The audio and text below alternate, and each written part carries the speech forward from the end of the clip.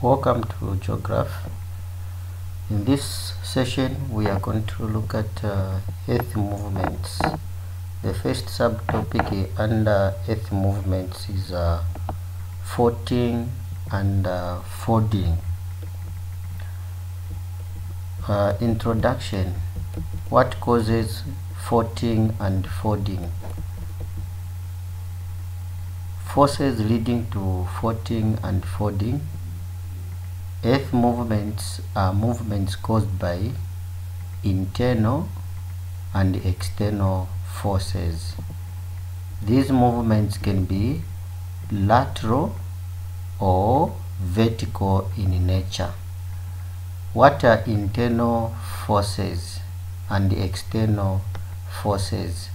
Internal forces are forces that operate within the Earth's surface, leading to earthquakes, volcanicity, folding and faulting. These are forces that operate within the Earth surface, leading to earthquakes, volcanicity, volcano activities, folding and faulting. So these forces, since they are called internal, they are referred to as the endogenic forces. The word endo means inside, so endogenic forces is the same as internal forces. External forces, on the other hand, are forces that operate on the Earth's surface, leading to denudation,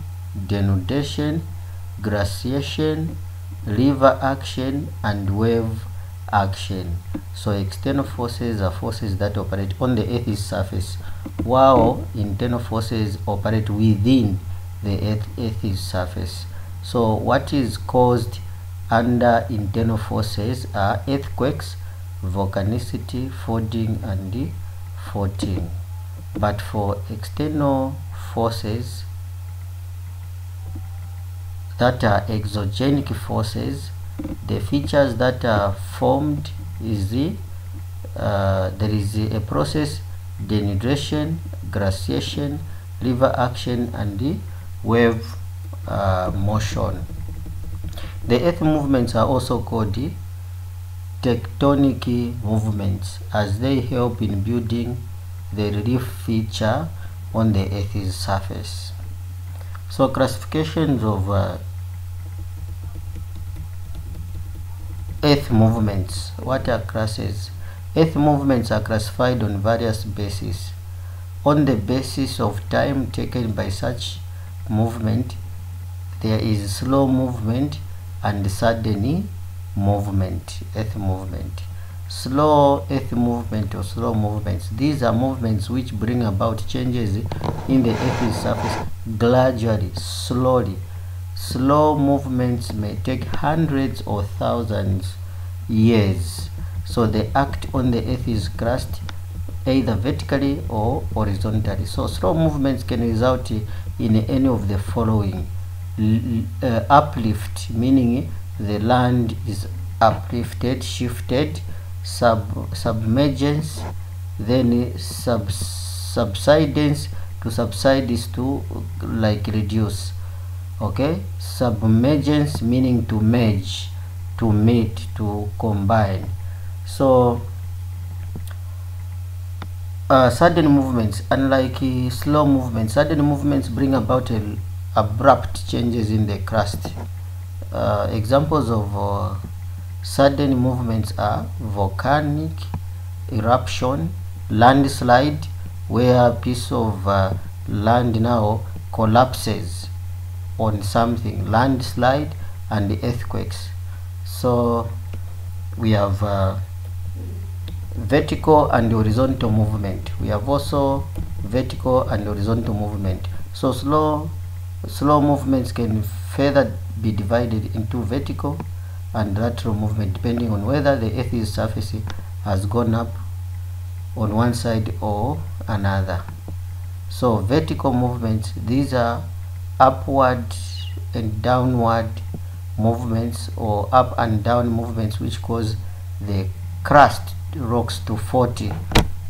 So the origin from the center of the earth and affects the surface. So vertical movements are also called the epilogenic movements. So take note of these terms. Epilogenic movement. Vertical movements are slow and widespread, do not bring changes in the horizontal rock strata, meaning rock layers, create continents. So the vertical movements create continents, plateaus, oceans if large scale uplift or subsidence occurs. Other features produced include block mountains, basins, and the type of escarpments. Then we have horizontal movements. Horizontal movements are geographically called orogenesis. So they are forces which act on the Earth's crust from side to side horizontally, causing the crust rocks to fold. So we'll see the diagrams of what I'm talking about.